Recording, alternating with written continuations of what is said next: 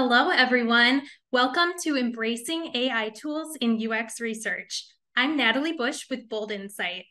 Over the next 30 minutes, we will be diving into our findings from a 24-country study of how AI tools might change the way that UX researchers live and work. This presentation will be recorded and available after the webinar. With that, I'd like to introduce our speaker, Lindsey DeWitt Prat, PhD, Senior UX Researcher at Bold Insight. Lindsey, over to you. Thank you, Natalie. Welcome, everyone. Thank you for joining us today, for taking a little bit of time out of your day to talk about what everyone is talking about, the talk of the town, as it were, of this year.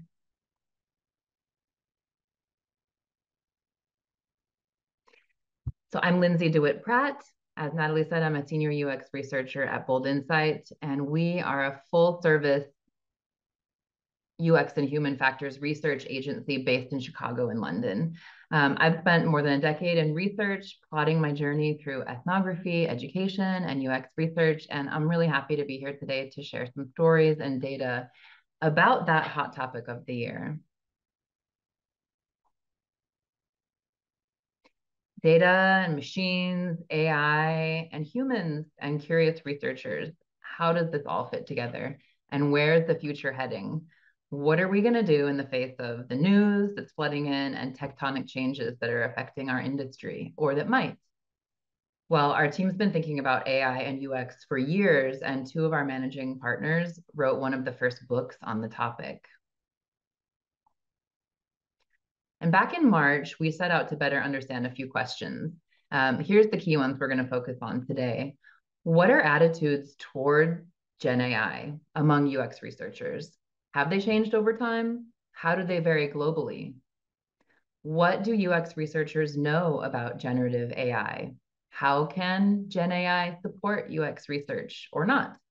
Who's using GenAI tools and how? How are agencies and rules agencies setting rules and shaping how we use GenAI? Now, to answer those questions on a global scale, we connected with our global network, a network that's 10, 15 years in the making and that covers over 100 markets. We absolutely love our global network, and I have the great pleasure of working every day with many of our partners around the world. 21 of those agencies enthusiastically participated when I reached out back in March, and I see some of you on the webinar here today want to start with a thanks and end with a thanks. You rock, and you made this study possible. And so back in March, when we thought of our global network, we thought of our global work. We do a lot of global work at Bold Insight, and we thought about GenAI. We had a light bulb moment. We wanted to, on the one hand, take the pulse of the global UX research community on this hot topic and to track that over time. And on the other hand, we wanted to create a data set that we could use for internal experiments with GenAI tools. So here is what we did. We reached out to our community and we talked in depth and over time with 51 UX researchers. Our participants spanned an even mix of age, of gender, of experience levels. They hailed from many, many locations and spoke lots of languages. In total, our IDIs spanned 24 countries and 28 languages and dialects. And now I'm going to talk about the first half, what we found. This will be a sampling of our findings, and the full report is going to be available for download in early January, so stay posted for that. Let's go question by question. First, what are attitudes among UX researchers toward GenAI? Change over time, global variance. What's going on here? When you hear the words generative AI, what comes to mind? We asked, and here's what we heard. From March to December, generative AI tools, general tools like ChatGPT, first and foremost, DALL-E, Midjourney, they stayed top of mind for most of our participants. But we observed some really interesting changes among the hodgepodge of other responses. Some perceptions, as you can see, fell off the map entirely. Robots and sci-fi specifically, didn't hear about those anymore after March. Other topics came into very clear relief. specifically productivity gains and automation efficiency. So what Gen AI can do for us as UX researchers. And everyone, without exception, became familiar with those words, generative AI. And when we look at the segmentation, the split of attitudes, we see that they started out very mixed. We heard feelings of childlike wonder in Peru. We heard about cat and mouse game reflections in Portugal, glimmers of hope in Jakarta, and a lot of cautious optimism like what you see in Montreal here. All for it if it helps us, but doesn't do our work for us. And when we think about how attitudes changed over time, well, you see on the left here, this was our interest rating. So perceptions in terms of interest and enthusiasm, that didn't change. Throughout the year, the appeal of Gen AI held really strong among our community of UX researchers, and it stayed mostly positive. But we did see a split within that. Increased hope for some, just over 30%, the exact same percentage of excitement waning for others, and a lot more of the same mixed feelings.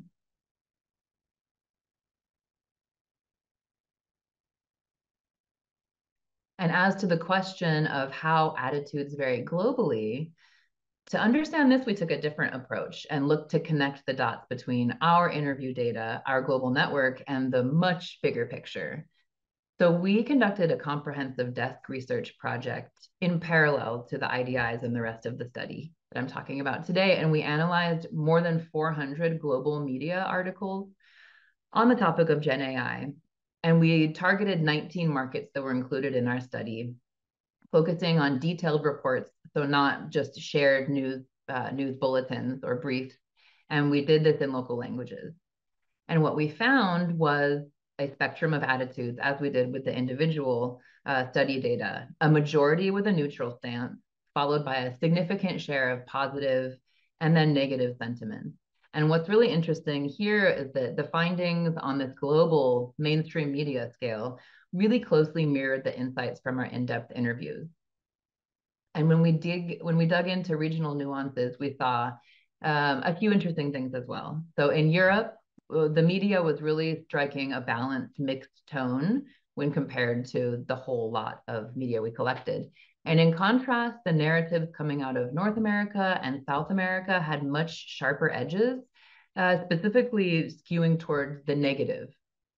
Whereas in East Asia, the media coverage really stood out with its upbeat presentation of AI.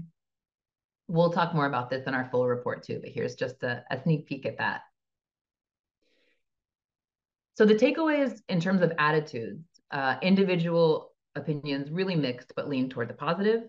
Global interest in Gen AI high and stable with that even split of sentiments.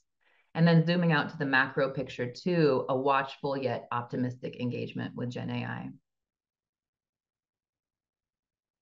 Next up, what do UX researchers know about Gen AI? Some more data for you. So on average, the UX researchers we spoke with had a pretty fair grasp of the technology, and they scored themselves an average of 5 out of 10 in knowledge. So of course, much lower than their interest, but a middle range, modest knowledge and experience. And across time, we saw patterns of evolving knowledge and engagement that increased for most. So about half of people really dug in to learn more about the tech and get their hands dirty, so to speak.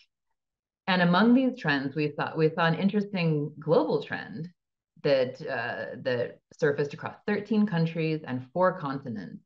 So from Israel and Mozambique to Canada, India, Italy, Poland, a truly global trend was that self-reported Gen AI knowledge spiked during the year.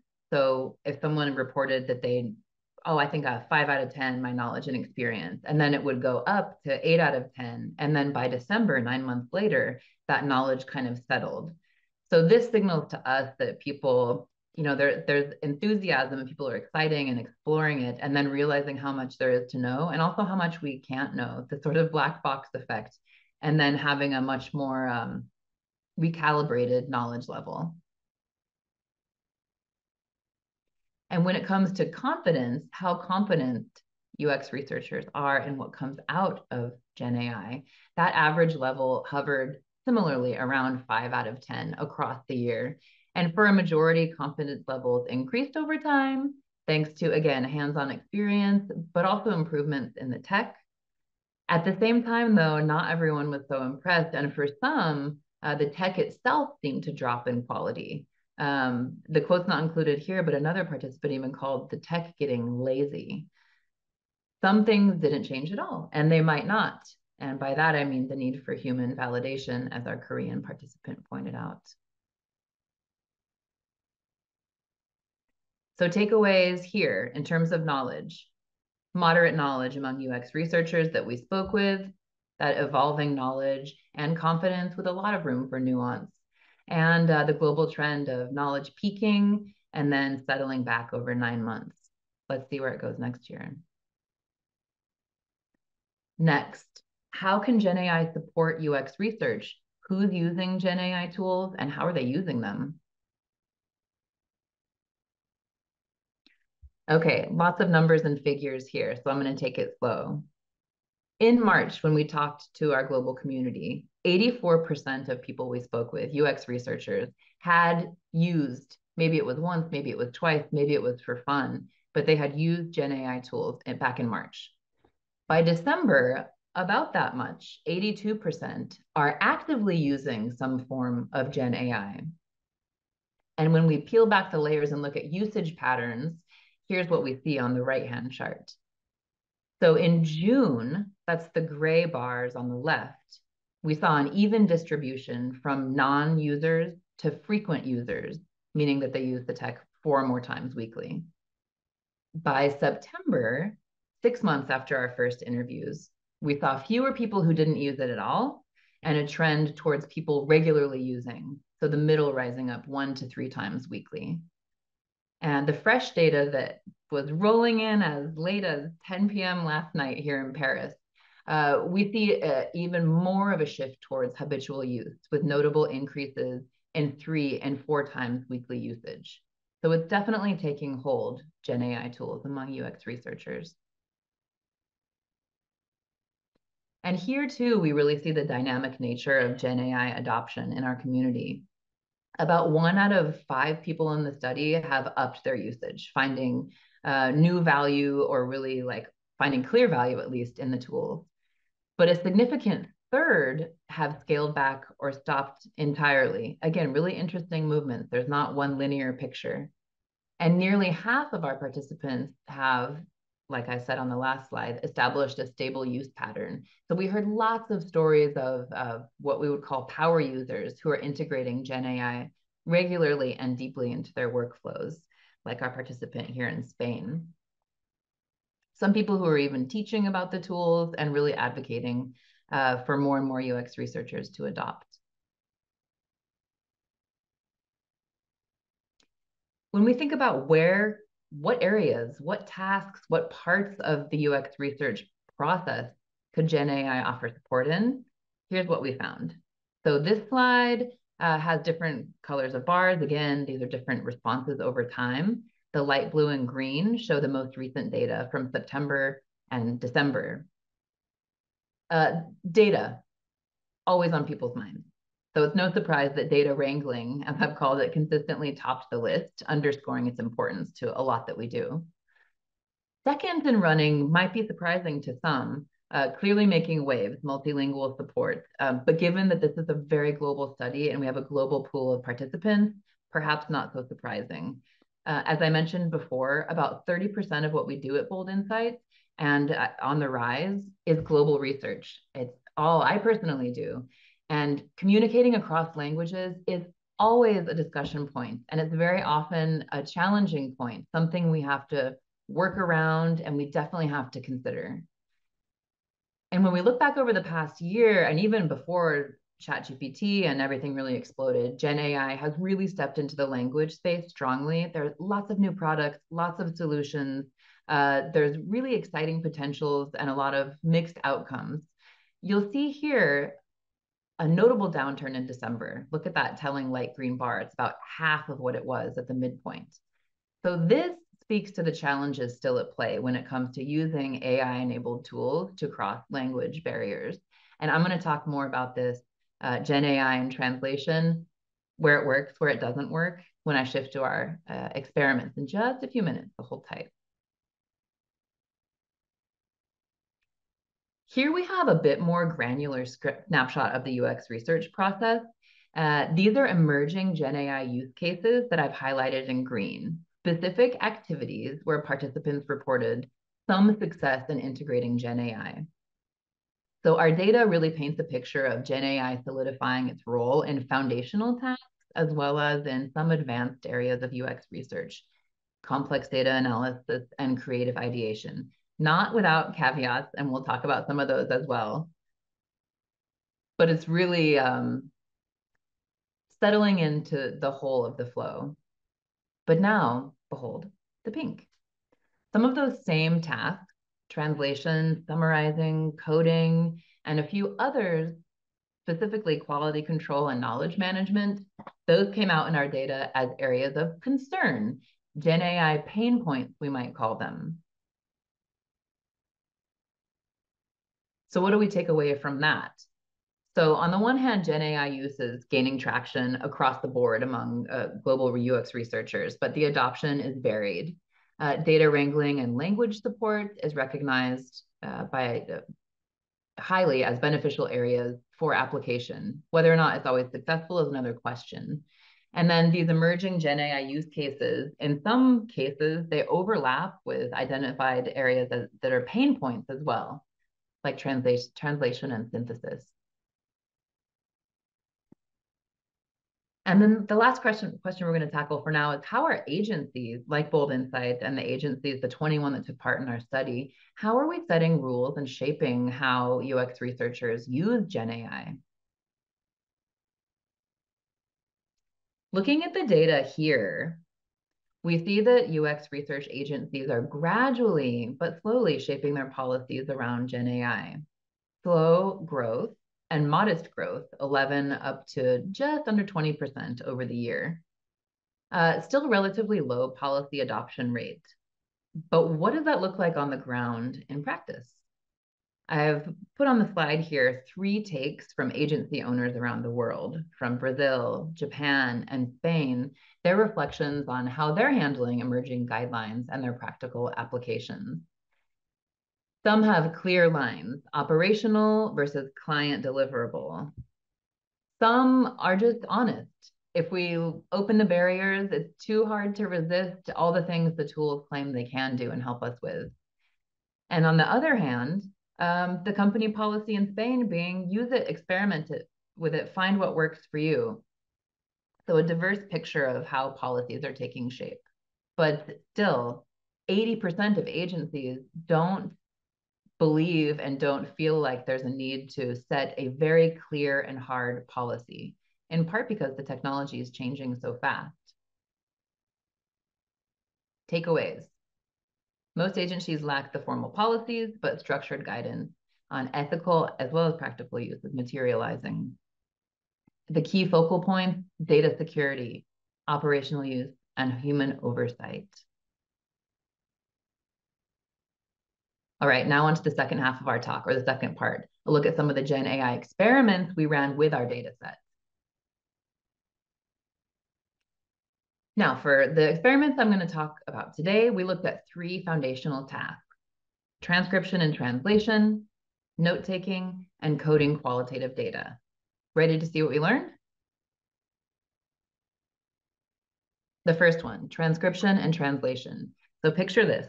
You just finished remote global fieldwork and you have more than 50 interviews to analyze, but they're in 28 languages and dialects. Look at all these languages: Amharic to Yoruba, A to almost Z. How do you get 28 to your one working language, which is English for me, so that you can move forward in the research process? With this selection of AI tools that you see on the right, as well as expertise of native speakers and translators, we tackled this head on. So let's see how AI tools performed and help us move the research needle. Working with our interview data in 28 languages came out like this: a very uneven playing field. In this global arena of language and translation, when it comes to performance with AI tools, some players have a distinct advantage.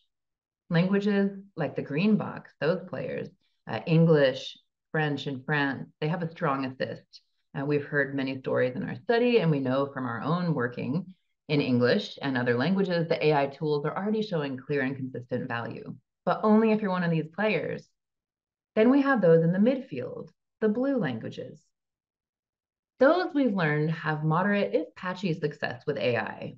Some strategic plays that are well executed, but others that miss the mark entirely.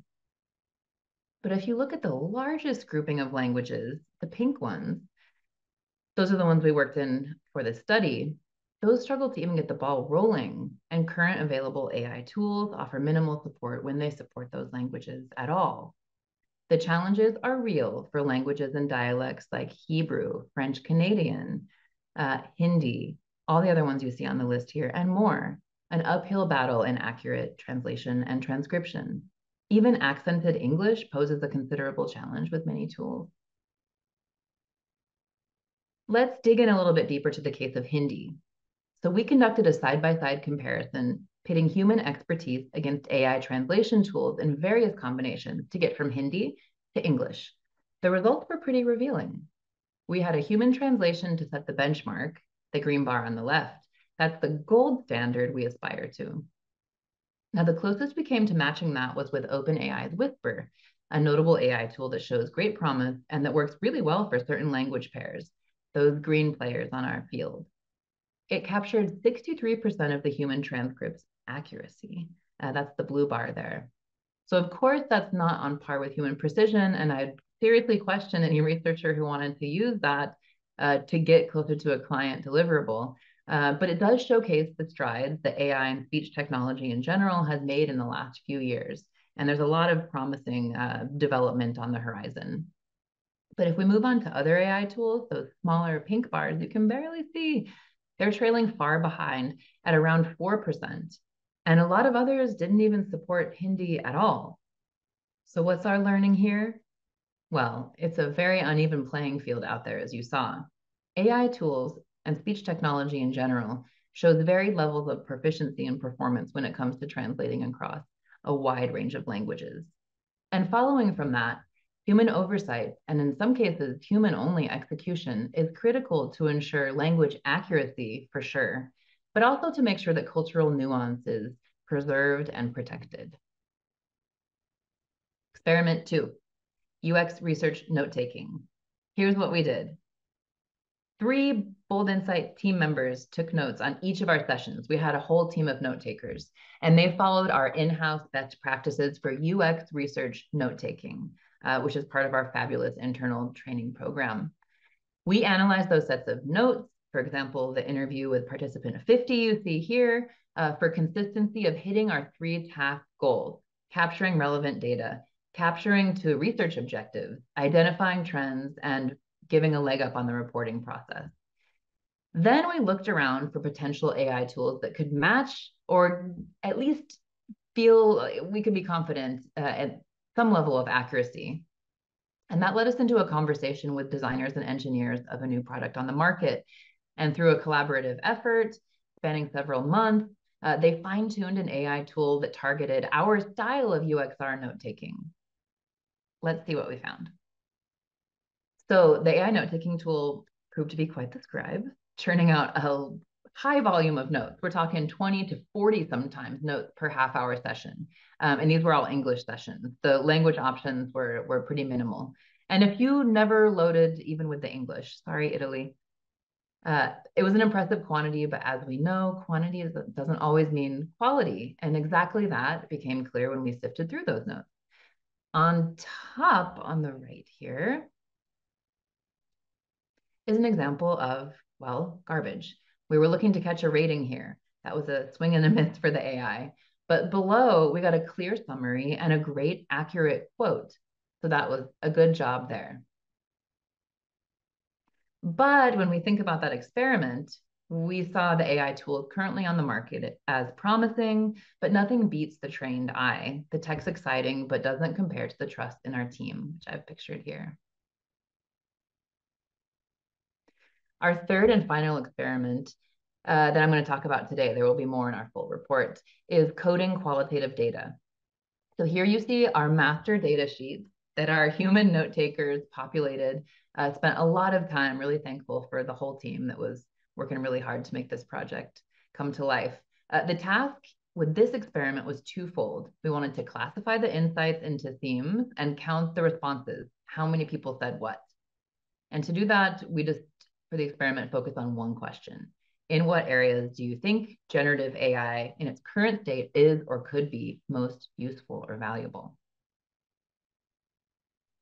We gave that coding task to Bold Insight researchers, separate from the note takers, and ChatGPT with the exact same set of instructions. Then we ran a percent agreement analysis of the coded data, which you see in the upper right here. And what we found was telling, actually. Coder 3 and ChatGPT B, Coder, stood out for their consistency. So this experiment shows something a little bit different, really the bright potential of GenAI.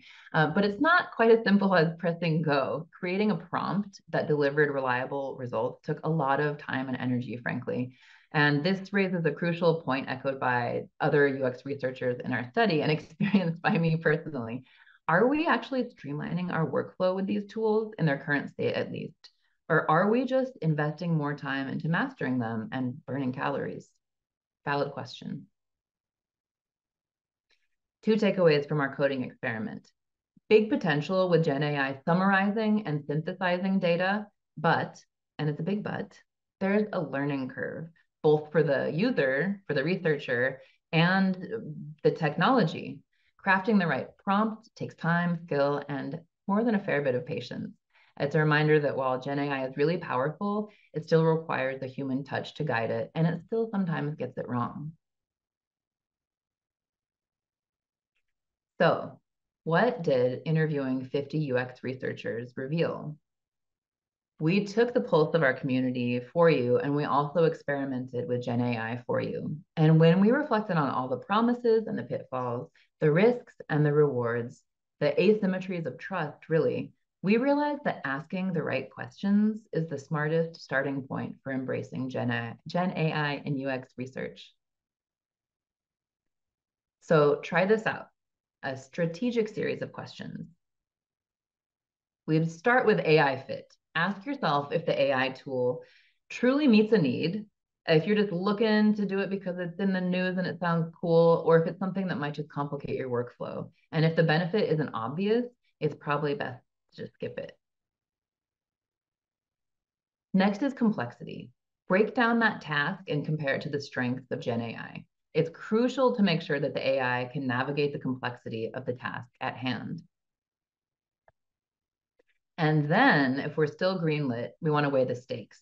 High stakes means more oversight and a possible rethink of AI's role. Low stakes, foundational tasks, perhaps, could be more suitable for AI, but it's not a given. Quality should always be a guidepost, a guiding North Star. What do you need from your data? Is it accuracy? Is it deep insight? Is it immediate utility? Do AI tools or the one you're targeting, does it meet that quality marker that you need? And speaking of quality, human validation, as I've mentioned a few times now, is super key. Double, even triple check AI outputs. Always a good idea. And lastly, keep your focus on the user. Any GenAI applications should ultimately help us improve the user experience. And if they're not worth your time.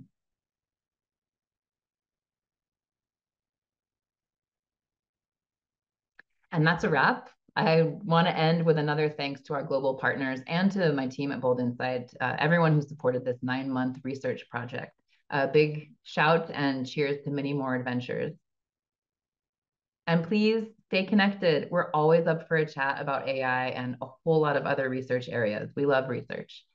Do remember, stay posted for a full downloadable AI study report coming your way in early January. We have plenty more stories and insights to share with you. Thanks to everyone for coming. I'm going to turn it back over to Natalie to close us out. Thanks, Lindsey. And that concludes our webinar. Thank you for joining us today. A recording of this presentation will be available soon, and keep a lookout for the full report with even more data from this study coming in early January. Be sure to connect with Lindsey on LinkedIn and visit our website to learn more about our work in this space. If you have questions, please send to hello@boltinsight.com. We'd love to hear from you. Again, thank you for attending and have a great rest of your day.